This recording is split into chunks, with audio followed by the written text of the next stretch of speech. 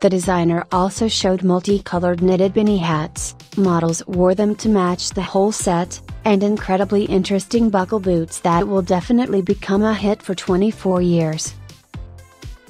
In the outerwear category, the key for Max Mara are loose coats and floor-length parkas, quilted jackets and sheepskin coats in pastel shades.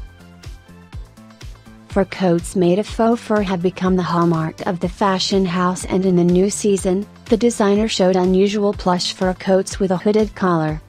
Textured gabardine trench coats and voluminous hood collars were borrowed from the men's wardrobe of the time.